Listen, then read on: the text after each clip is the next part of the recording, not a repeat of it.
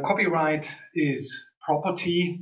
It is enforced by the right holder according to his or her will. So the right holder decides on whether to grant a license or whether to enforce or not to enforce. On the other hand, the AI Act is not based on the logic of a right, but the AI Act establishes obligations. Obligations in order to protect public interests, to support trustworthy artificial intelligence, to have a safe AI environment in the European Union. And that is a way of regulation that German lawyers would call public law approach to artificial intelligence. And that results in quite some legal challenges, I would say, for the future.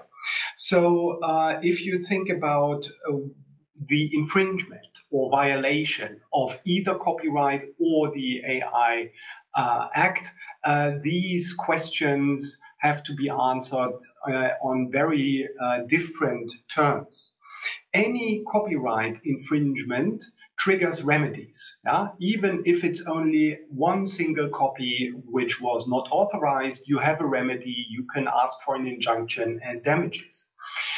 In the AI Act context, it's very different because the AI Act establishes systemic compliance obligations with regard to copyright. For example, AI model providers have to put in place a copyright policy, a general copyright policy.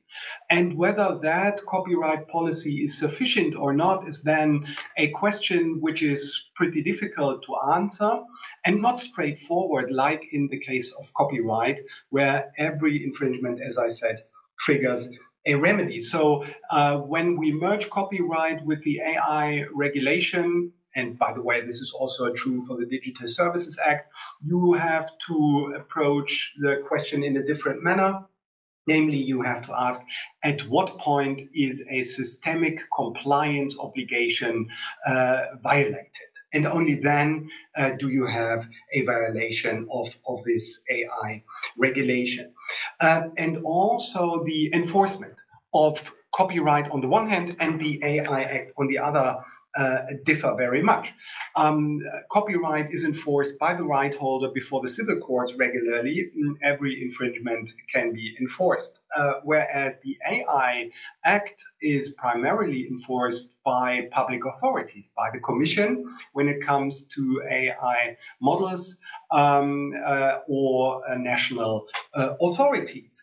And that might become a challenge for right holders because they were used to enforce their rights at their will, but now they have to make sure that the Commission acts if they find an AI model to be problematic, or national authorities when it comes to AI systems insofar as copyright obligations exist there. So that's a whole new, I would say, set of enforcement challenges. Right holders have to become part of the AI governance network and make sure that they are at the table of the Commission and make sure that the Commission acts against certain copyright problems in the area of AI. So I would say for the first time, really, public authorities enter the copyright environment to a very significant extent